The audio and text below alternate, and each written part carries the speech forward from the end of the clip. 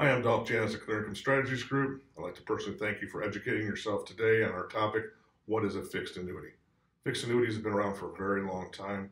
A lot of good things have been spoken about them, a lot of bad things, but let's get into the nuts and bolts of the pros and cons of really what is a fixed annuity. Not a variable annuity, not an indexed annuity, not an immediate annuity, a fixed annuity. In concept, an annuity is a contract between you and an insurance company in which you make a lump sum payment or a series of payments and in return, you receive regular disbursements, either beginning immediately or a lump sum at some point in the future. That's what the quote name of a fixed annuity is. Now, what are the really nuts and bolts inside of a fixed annuity? These are 5 of the biggest things for a fixed annuity. Number 1, and most importantly, it provides safety of principal. Like a CD, your principal is secure and safe, insured by the government. Fixed annuities are insured by the national organization and the state fund and the paying ability of the insurance company. But your principal could never go down. The only way your principal can go down in a fixed annuity is if you take money away from it. Potentially higher yields. CDs versus annuities, I've been doing this for over 17 plus years. Not once have I seen a CD of 5 years or less outperform an annuity. Flexible contributions. This is a very important thing. People like to add to them, like Roth IRAs, traditional IRAs, and so forth, and even non-qualified money. You can add to this and not change the term of the annuity. So let's just say you had a 5-year fixed annuity earning, like right now it's 3.25% here in July of 2021.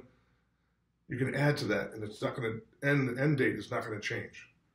Has no fees and it avoids probate. God forbid when you pass away, it doesn't have to go through probate, and fixed annuities do not have any fees attached to them.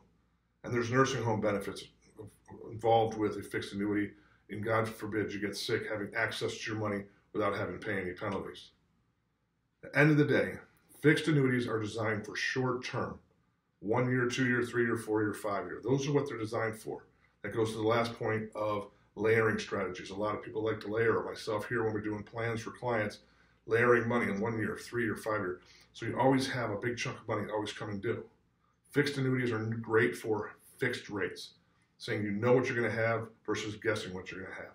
Knowing that you're going to have 3.25% for 5 years, you know what that's going to be every year.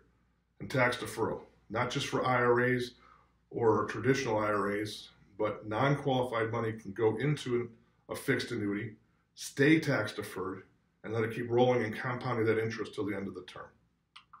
For more resources, you go to guardyoursavings.com, where we open up our whole playbook of educational material for you.